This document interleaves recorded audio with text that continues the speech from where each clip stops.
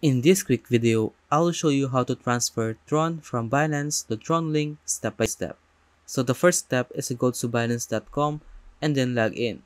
Once you have logged in, go to wallet here and click overview. And then click withdraw, click here and select TRX as your coin. Click here and then go to your TronLink wallet. Click here and then click receive, copy the address, then paste it here. So you don't need to change the network because the wallet address automatically matches to the corresponding network, which is the TRX network. And then type the amount of TRX you want to withdraw, but make sure it is 2 TRX and above. And then choose your wallet here. So if you have your funds in spot wallet, click here, and if you have your funds in funding wallet, click here.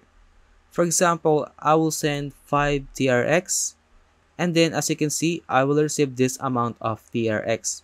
Click withdraw, click continue, and then you will gonna need to go through security verification by typing your authenticator code, email verification code, or even your phone number verification code.